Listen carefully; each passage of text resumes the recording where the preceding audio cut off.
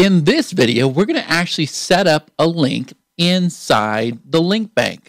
So right now, I'm over here on the LinkBank dashboard. I'm going to go ahead and click this button that says Create New Link. Now, this can be as easy as you want to make it, or it can be as complicated as you want to make it. Now, all the information we need to get you set up with your link is right here in this top area. However, we also have extra options down here. So I'm going to show you how to get set up with your link first, and then we're going to cover some of the extra options down here. Now, remember what I said at the beginning of the series. Things could look different when you open up your LinkBank. And the reason why is because we are listening to your guys' feedback and we are making the necessary changes that makes the platform easier to use. So with that being said, let's get started. The first thing is you have the ability to choose a vendor. This is a drop-down menu, which means it is controlled from the Manage Groups tab. Remember that. All of these drop-down menus are controlled from the Manage Groups tab. That's not going to change. However, if I want, I could go ahead and add a vendor right here on the fly. I can put in the vendor's name. I can upload their picture, their website URL, their Skype information, LinkedIn, Facebook, their email address, any tags associated, and any notes. But all you really have to do is type in their name. So I'll go ahead and choose this vendor right here. Next, we're going to go ahead and name our campaign. So this is internal just for us. So I'll go ahead and name this My Sales Call Training. Okay. Next, what we're going to do is we're going to go ahead and put in our destination link. This is where we want the user to end up.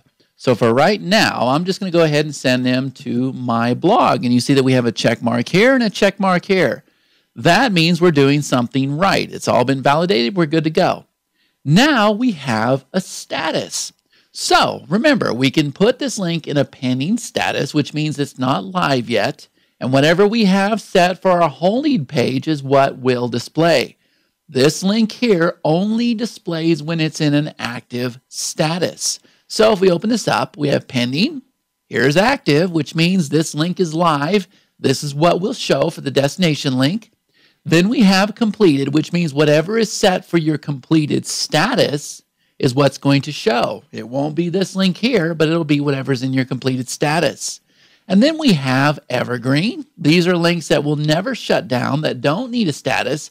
And then we have the one that I'm going to choose, which is called My Links. So this is a training that I am putting on myself.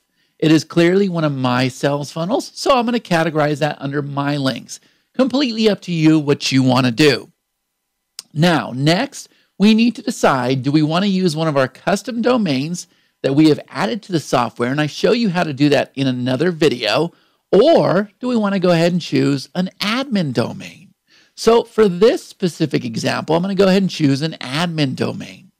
And now you see that my admin domain is actually down here. So it takes our username, and then here is the admin domain. So I'm going to go ahead and call this MST. It's up to you what you want for the visible link. I pulled in MST from My Sales Training. Okay?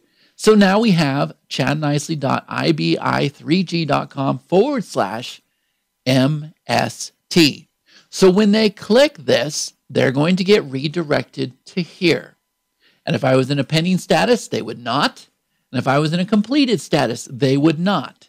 If I'm in an evergreen status, they will. And if I'm set for my links, they will. Okay? Want you to understand that.